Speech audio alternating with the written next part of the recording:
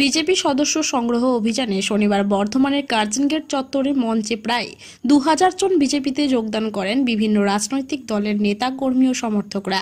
এর মধ্যে অন্যতম হলেন ঘুষকরা পৌরসভার প্রাক্তন তৃণমূল কংগ্রেস কাউন্সিলর চঞ্চল গড়াই। এছাড়াও বর্ধমান বিশ্ববিদ্যালয়ের বাংলার অধ্যাপিকা সঙ্গীতা সান্যালও যোগদান করেন বিজেপিতে। চঞ্চল গড়াই বলেন, তৃণমূল কংগ্রেসের দলের প্রতি ক্ষোভ থেকেই তিনি এই সিদ্ধান্ত নিয়েছেন। দলের প্রতি ক্ষুব্ধ হয়ে আমি এই দল ত্যাগ করেছি। কিসের কারণে ক্ষুব্ধ হয়েছেন? কি কারণে? এই দল আমাকে বিনা কারণে বিনা দোষে 47 দিন জেল কাটিয়েছে এবং 47 দিন জেলে ছিলাম। সবাই দেখতে গিয়েছে, কিন্তু তৃণমূলে কেউ দেখতে যায়নি। তাই ক্ষুব্ধ দিয়ে কোনো অন্যায় করিনি। সবাই জানে যে আমি কোনোদিন কাউকে গালি দিইনি। অথচ মানে রেপ কেস থেকে শুরু করে গাঁজা কেস, মানে যত রকম ধারা আছে দলকে পশ্চিমবঙ্গ দলকে জানিয়েছিলাম, দলকে জানাবো সুযোগ করো। বলছে মমতা ব্যানার্জি হাত মাথা থেকে উঠে গেছে। পুলিশ বলছে, পুলিশ বলে আমাকে জামা প্যান্ট পরতেও সময় দেয়নি। লুঙ্গি পরেছিলাম ঘরে, সে অবস্থা ধরে গেছে। গেঞ্জি আর লুঙ্গি, জামা পরতেও সময় দেয়নি। এখন আমি চাইছি এই দলটা ত্যাগ করতে, ওই জন্য এই দল যাতে বিজয় হয়।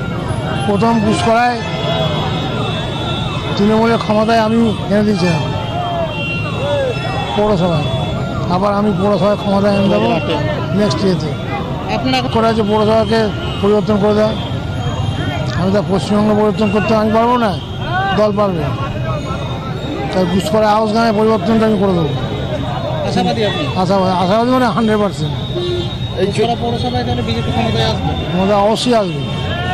এদিনের এই কর্মসূচিতে ছিলেন বর্ধমান দুর্গাপুর লোকসভা কেন্দ্রের বিজেপির সাংসদ সুরিন্দর সিং আলুওয়ালিয়া, বিজেপি নেতা রিতেশ তিওয়ারি সহ বর্ধমান জেলা বিজেপির সভাপতি সন্দীপ নন্দী।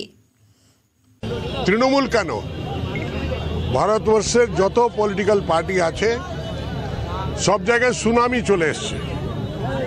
কেননা সবাই চায় যে সবকা সাথ সবকা বিকাশের যে স্লোগানটা মোদিজির, আর একটা সশক্ত ভারত, সুরক্ষিত ভারত, সমৃদ্ধ ভারত, স্বাভিমানী ভারত, আর সন্ত্রাস মুক্ত ভারত, ভ্রষ্টাচার মুক্ত ভারত, তার জন্যে সবাই প্রস্তুত হচ্ছে।